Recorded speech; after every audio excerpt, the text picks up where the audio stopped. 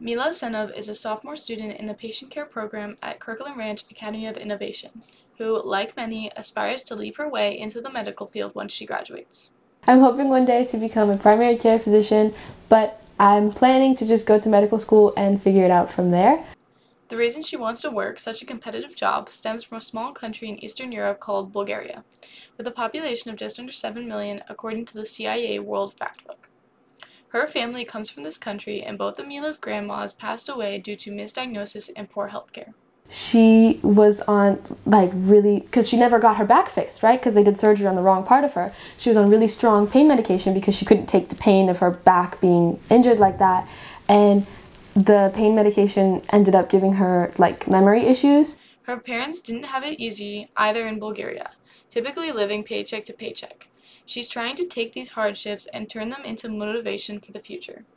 Ms. Celez, Milla's patient care teacher, is a strong advocate for Milla's success and believes she will go far in her studies.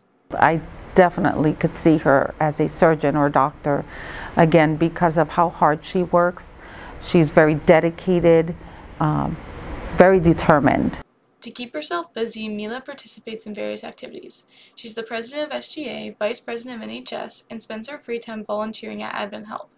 Despite her complex schedule, she still finds moments to talk to her friends who all echo the same remarks of her kind-hearted attitude and potential in her career.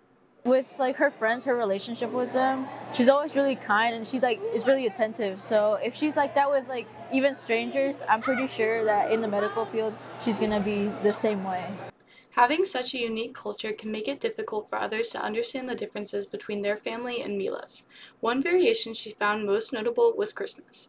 According to Ryan McMacken, who graduated with a master's degree in public policy, finance, and international relations from the University of Colorado, countries a part of the Soviet Union, including Bulgaria, were forbidden from celebrating Christian holidays. When they celebrated Christmas, they celebrated it on New Year's because they were allowed to celebrate New Year's, but they weren't allowed to celebrate Christmas. So sometimes we give gifts on New Year's just because that's how she's always done it her entire life. Despite her troubled heritage, Milla has always found it easier to look at the bright side of things and to push herself to be the best she can. They did what they could with the resources they were given, so now I want to take what they've given me and just go from there and go even farther. This has been Kate Francisco, Navigator News.